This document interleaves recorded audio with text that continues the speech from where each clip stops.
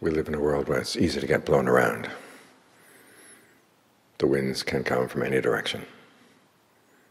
Gain, loss, status, loss of status, praise, criticism, pleasure, pain. These blow at different times. But they can all blow at once sometimes and create tornadoes in the mind. So we need a good place to take shelter. This is why we meditate. Give the mind a place where it can settle in, have its own space inside. Because your sensation of the breath is something no one else can feel. And so far they haven't privatized the breath yet. And they can't force you to breathe in an uncomfortable way. So this is your territory. Make the most of it. Settle in here. It's like moving into a house. You decide what you'd like to have inside, in terms of the furniture, in terms of the artwork. You make it a place where it's good to settle in, so that when the storms come up, you have a good place to stay. You've got all the food and clothing and shelter and medicine that you need inside. Food in terms of the sense of pleasure. Clothing in terms of the fact that as you're meditating, you're not breaking the precepts at all. There's nothing to be embarrassed about. Shelter, of course, is that you have a place to hide away. The world can be crazy as it wants to be. There are times when you can stop some of the craziness, and other times it's just too strong. But you've got your protection in here.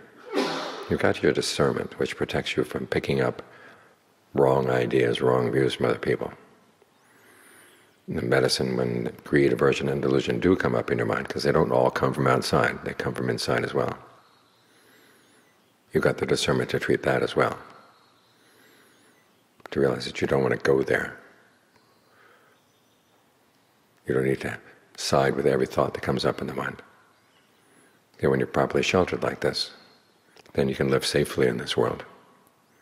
You can venture out when things are not bad outside, but when things do get bad outside, you can come back in. But you want to make sure that you have a good place to stay and that it's kept in good order all the time. So meditation is not something you do just every now and then. It's an everyday activity, because you always want to make sure that your shelter's in good shape, it's well stocked, because emergencies can come at any time. When you've got your safe place inside and you care for it well, then you won't get damaged by the fact that you're born into this human world. So many people do get damaged. As the Buddha said, lots of people after the human realm just go down because they get carried away with things that they like and don't like, carried away with greed, aversion, and delusion. And these things have huge range in the human realm. So you have to be very careful about these things. You want to make sure at the very least you maintain your human status by observing the precepts, by developing good qualities in the mind, by being generous. Generosity covers all the practice. Not only give of things, you give safety to other beings through the precepts. You give up your defilements that you like, all the cravings and clingings that you hold on to. And that way you find something a lot better appears in their place.